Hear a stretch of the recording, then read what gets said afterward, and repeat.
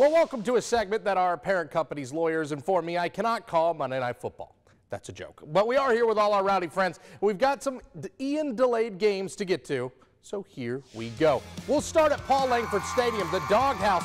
Look at all these Suwannee students doing their part on a school night, hosting Taylor County. We were scoreless in the first. Suwannee knocking on the door. Bronson Tillotson calls his own number. QB sneak.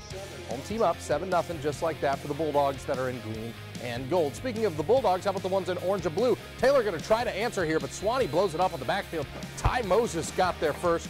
Taylor behind the chains, but the visitors from Perry would find their footing on the ground. Moving the sticks as Caden Collier rough and tumbles his way all the way for the first down. He signals, move those chains, Mr. Referee. That sets up the pass, though, for Taylor County. Ethan Tutton going to take the snap, going to go deep into the arms of J.J. Clayton. He pays the price for the hit from Javarian Smith, but the drive stalls. Turnover on downs. Inside 2 minutes now. 14-0 Suwannee. They're looking for more. Tillotson rolling to his left finds Cody Lang. He's going to rumble his way past the first down marker into extra yards. Very plus territory for Suwannee, but Coach Hall and company have to settle for 3, but you know what? You don't worry about it when you've got the foot of Braxton Green. The kid is automatic. 17-0 Suwannee at the break.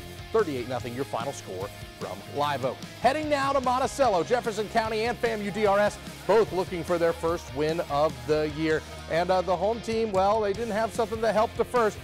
Fumbled snap, Jonah Pride, the big fella, rumbling, stumbling, bumbling. See you later. Touchdown, Baby Rattlers on the scoop and score. 47 yards, 6-0 in a flash. Jeffco would force a safety, however, to make it 6-2, and then the Tiger offense woke up.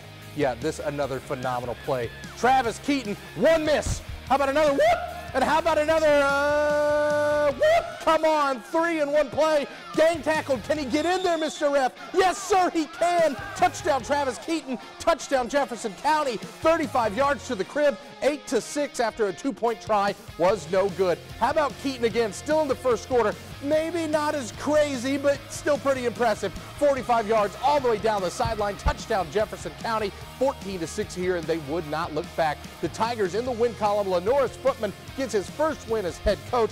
36-12, your final score. Unfortunately, north of the border, not as good. Valwood went on the road to take on Tift Area. They had a 20-6 lead at half before Tift Area stormed all the way back.